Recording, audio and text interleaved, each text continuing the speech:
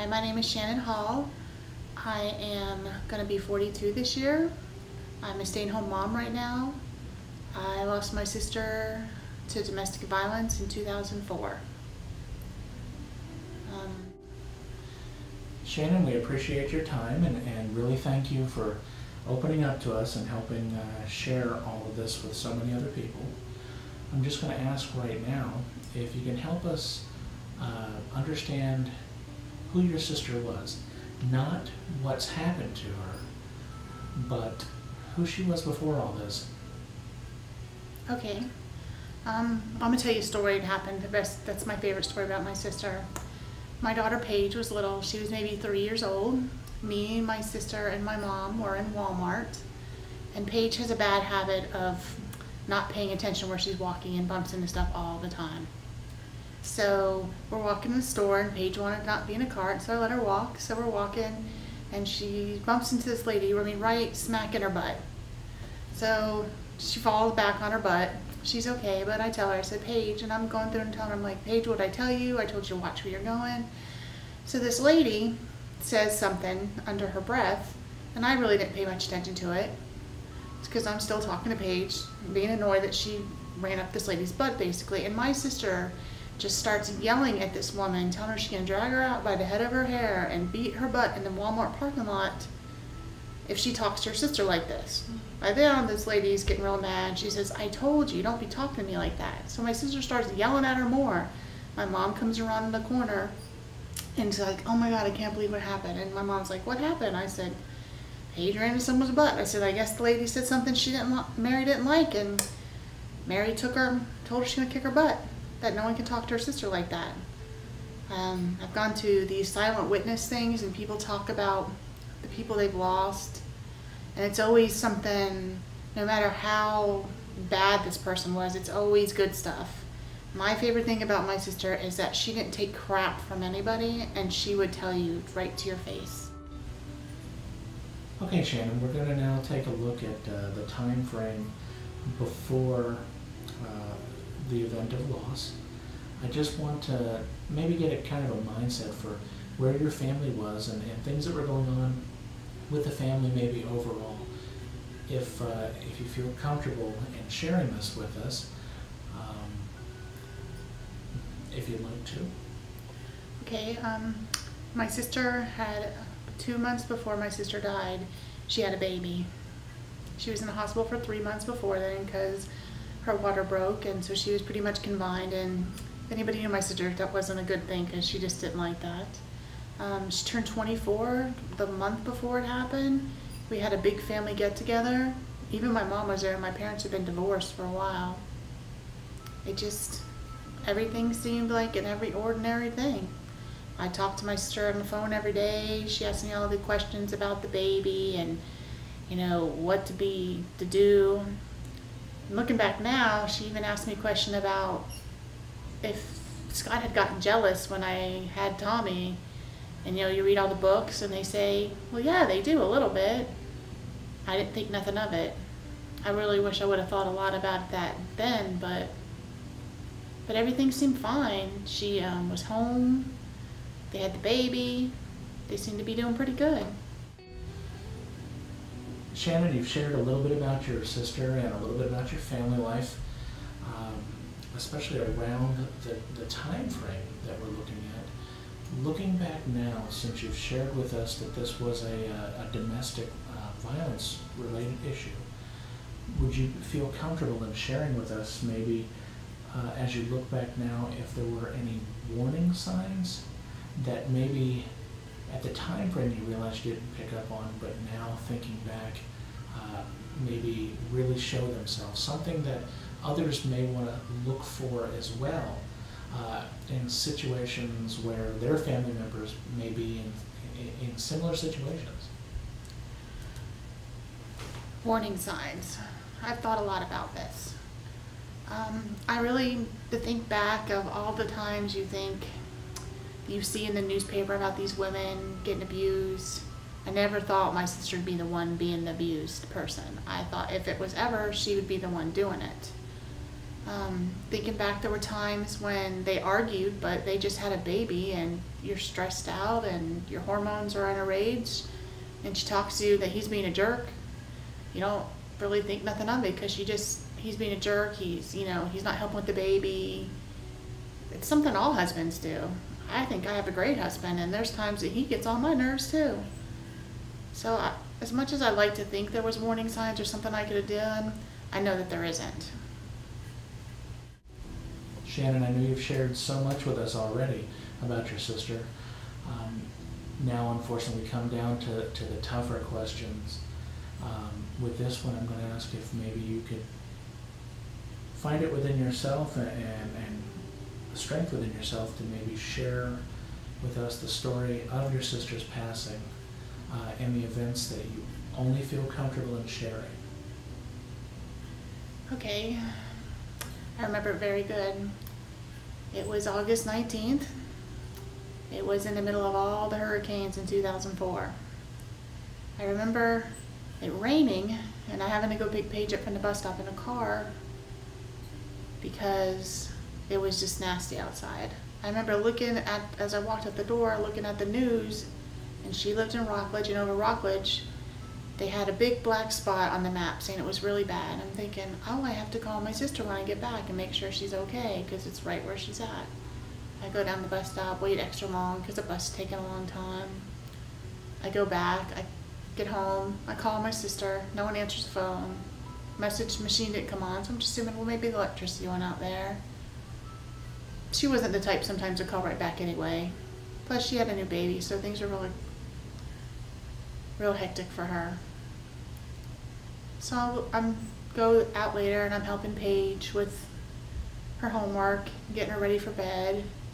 And I get a call from my mom, and my mom works the second shift, so I know she's at work, and I'm finding it kind of odd. And then she told me that the Rockledge Police Department came up to her to where she worked and told her that Mary was dead, and they think RC did it.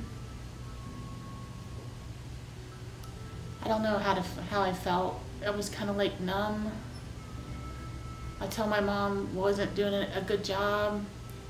I felt like I had to be the strong one. I called my husband at work. He was working, he was closing, so I had to call him. Couldn't even breathe when I was talking to him. He barely understood a word I said, but he left. He came home. The next couple of weeks were a big blur. I guess it's good that the hurricane had come and we were going through all them hurricanes. Just kept me have something else to think about, and I didn't have to see it on the news every 2 seconds. I was thinking, what happens to my nephew? What do we do? I didn't know how to act or how to feel. I was thinking this whole thing wasn't real, that I was gonna call her and she was gonna show up. I didn't know what happened. I was trying to figure out what happened to my nephew. Found out he was going to stay with my dad and his wife. It was just crazy. I was missing work. I didn't know what I was supposed to do.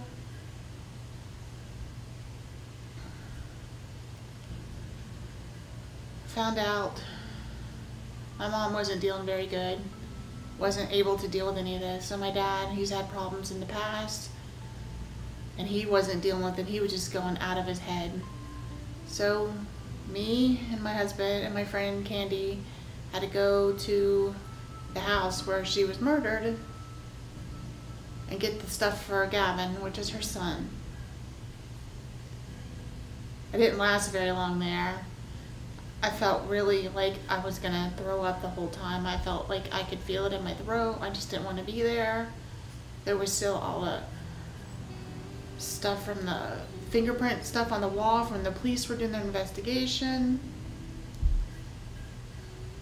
And then my dad showed up and he just made things worse. Had to wind up calling the police department to come because he was threatening and telling me that it should have been me that died.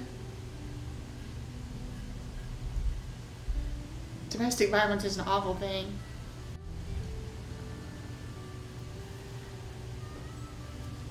it's not good to know that you have to deal with stuff like that when neither one of your parents can do it.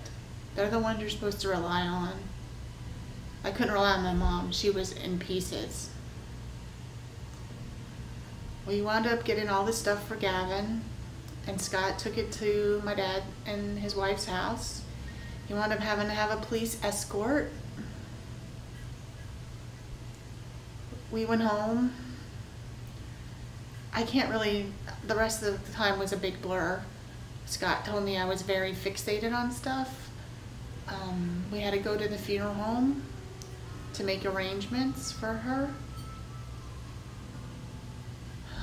My mom was no good she was there. I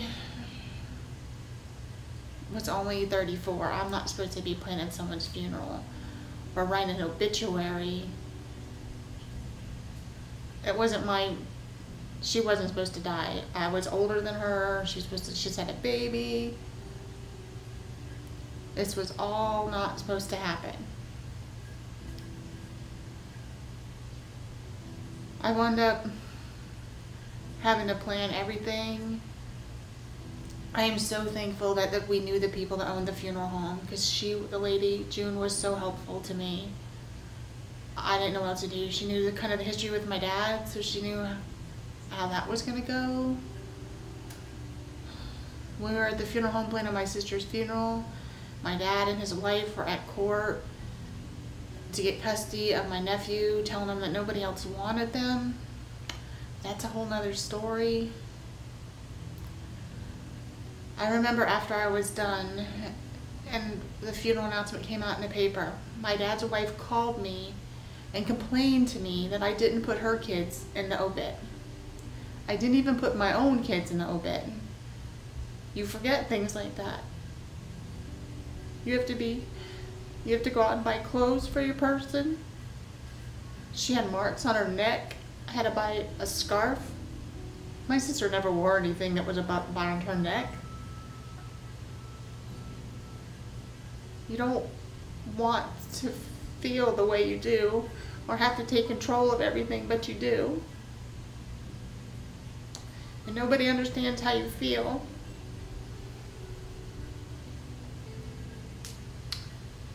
It's been 8 years since my sister died, but I had to go through a trial where they don't tell you. People that are on trial are the ones who get all the rights. The ones, the family and their survivors don't.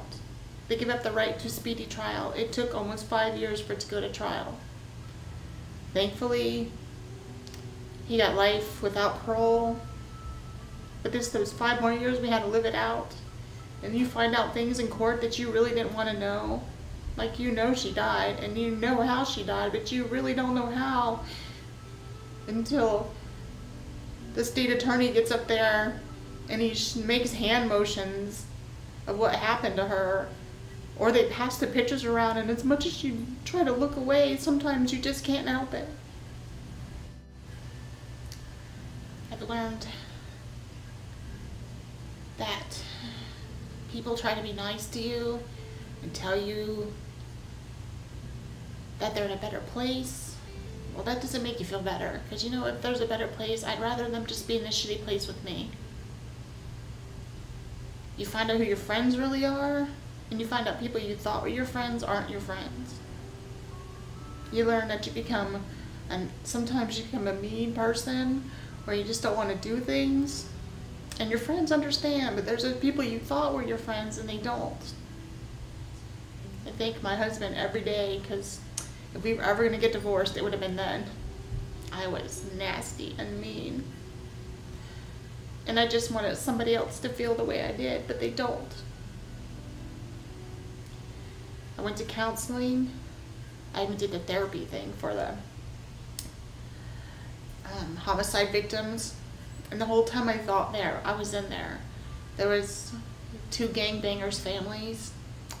A lady whose husband died in a car accident, and a guy whose brother had died during a heart attack. All I could think the whole time was, these people don't know how I feel. gangbangers, why should I feel bad for them? The lady whose husband was in a car accident and then people left the scene of the accident, it's not like they meant to do that to them. Maybe they did, were messing around, but it was an accident. It was an car accident. The guy whose brother died, he was hit by a car. He was old. And they said he had a heart attack before he was hit by the car. I couldn't understand why I was in a place with these people. It wasn't the same. Okay, Shannon, you've already started to allude and talk to us a little bit about it.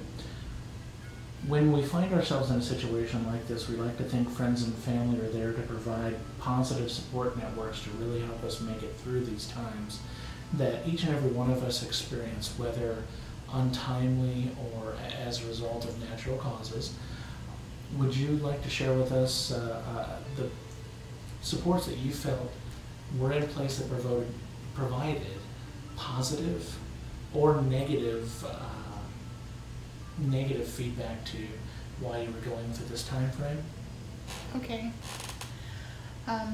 First I want to thank my husband. He was really there for me. I don't think he knew how to be there for me, and he wasn't really there for me the way I needed him to be there, but nobody knows what you're going through, and he did the best he could. I had friends that were there. My friend Victoria was there. She told me that it's okay if I'm mean and nasty because she was still my friend and she understood how I felt. I was hoping my mom would be there, but it was her daughter, so I can understand why. My dad was a whole nother story. He didn't even understand why I would be upset. It was his daughter. She was only my sister. Like, oh well. You have friends, you go through times, they want you to do things and you don't want to do it. And you have friends that get mad at you because you don't want to go do something, telling you you're being a killjoy. That's just what that is then. Yeah, I don't know any people that went through what I went through. I mean, they've lost friends and they can understand a little. I swear if someone else told me they knew how I felt, I was going to smack them, because I really don't think anybody really knows how you feel, even if they go through the same thing you went through, because everybody deals with it different. I've learned that when you lose somebody, or when you know someone that loses somebody, you don't tell them. You just tell them that you'll be there for them no matter what. You don't tell them you know how they feel, because you really don't.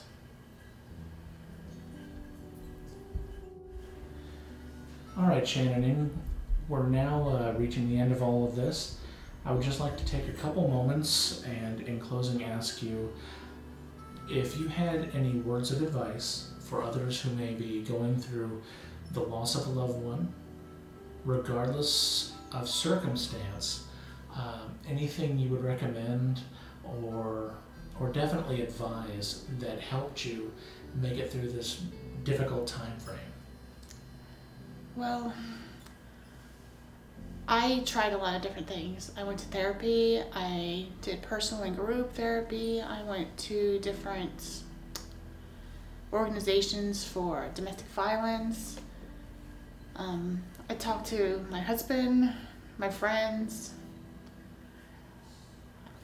I don't even know if some of that helped me, but you should try and do whatever you can. If it's available, try it. If you don't like it, you don't have to go back. I didn't go back to the group thing. I didn't feel comfortable there. I didn't feel like it had anything to do with me, but I tried, and just understand that you're not the only one that's going through this thing, that you're not feeling this way, that no matter what you go through, someone can go through the same thing, they don't have the same feelings as you. I want to say you get a new normal. You watch TV, you hear, I like listening to music, I get a lot of strength from different songs I hear. I think of my sister now, and I think of good times. Just do whatever you can. Talk to people. Try it. It can't hurt, and you don't like it, don't do it. But all you can do is just realize that you're not the only way feeling this way, and you get a new normal. it's not that normal that you used to have. But it just changes. Shannon, I just want to thank you for sharing your story and all with us today, and we do appreciate it.